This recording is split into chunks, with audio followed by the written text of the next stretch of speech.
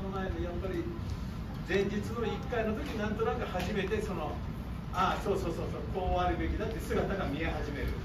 でお客さんが入ってやってみて、なんとなく作品が完成してくるっていうような形があって、作品っていうのはやっぱりお客さんの目に触れる中でこう育っていくことがありますから、それを見ていただきます。もちろんこういう仕事をしているからだけじゃなくて、皆さんそうだと思うし、今こういう気候がこんなになっちゃったりして、なんとなく、僕らの年になると感じますよね。これはどうしたものかっていうか、どうにもならない。その人間のしてきたことの、やっぱり我々が進んでいくその方向がやっぱり間違ったものがたくさんあって、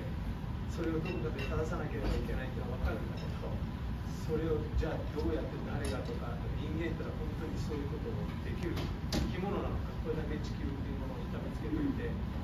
全く自分たちの生き方を変えて、それをっていうことを考えるとちょっと暗い気持ちになったり、そういうこともあってか、なんか人間がイラついてしまったり、なんかどんどんこう人間のないような社会になっていくような感じもあったりして、学生なんか見てても結構こう悩んだり傷ついたりします。でそういうことを考えていって、なんかこうでたまたまちょっと東京に行ってたもので、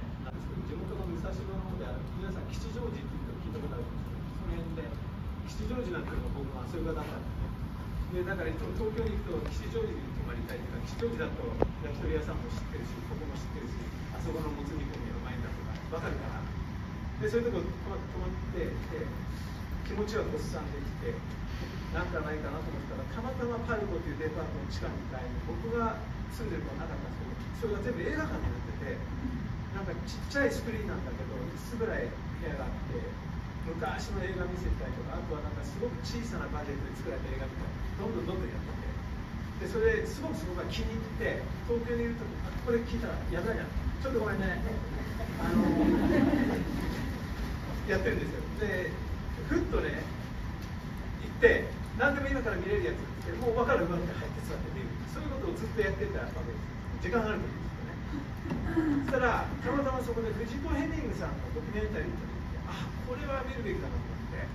それで見て、そしたらその映画は一番初めにバーンとスクリーンに藤子ヘミングさんの言葉がバーンって出てくる。人生は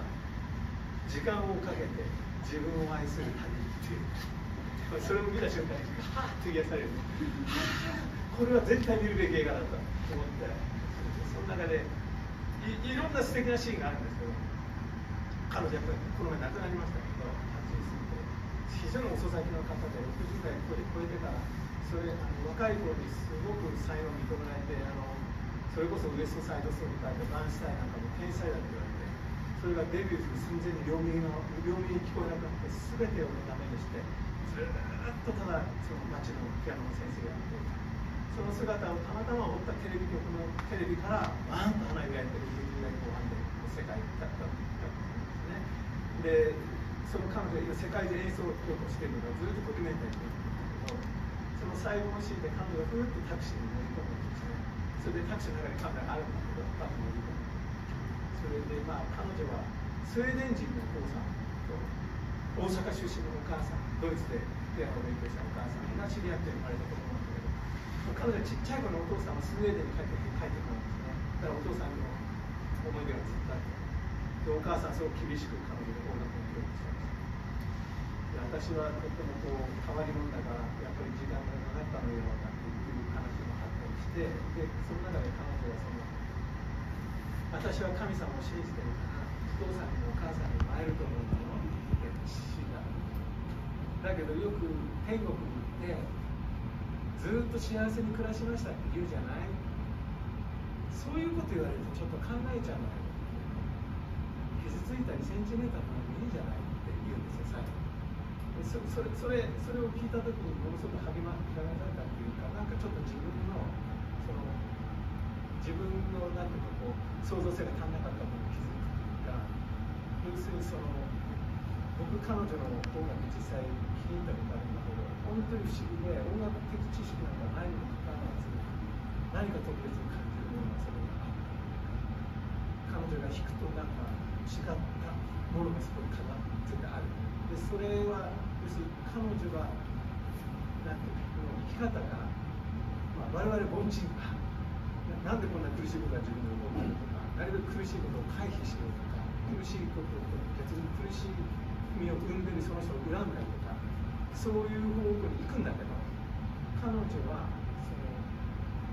そういうのがいいじゃない、そういうのがいいのよ。ずっと幸せなんて全然よくない。だからそれはイコール感じ、そんなものが自分の音楽に深みを与える要素じゃないんだってことを言ってる。自分の音楽っていうのを人の音楽と比べてほしい。聴ける人には聴けると思う。だけど今の世界は何でも手がかからずに大量生産したものを作ってパッて捨てちゃうでしょ。だけど焼き物でも何でもそうだけど、人が時間をかけてしっかり作ったものをちょっとかけたって捨てないじゃない。音楽も一緒よって感じるんですよね。だから彼女はそういうところに立った人っていうか、だからこそ彼女のなんか音楽がここじゃ力を持つ。なんか僕みたいなことやってる時にはとても信じれるし、ものすごくなんかこう希望が見えるし、そう考える。だからそこにちょっと救われたって話をして、悩んでる学生に、だから悩むっていうことを悩むっていうこと戦ったり悩むっていうことになんか負けそうだっていうことを考えたり、そういうことじゃなくて、それを全部なんていうの、一つの人生がそういうもんで、逆にそういうのがいいんだって思えるような人間にならないと、それがなかなか自分の芸術の中では影響を及ぼしてくれないから。だからそこなんじゃないかなってことを考えたんだっていう話をしたんですよ。だからそういうのであってやっぱり、そこがちょっとつもさってたので、やっぱり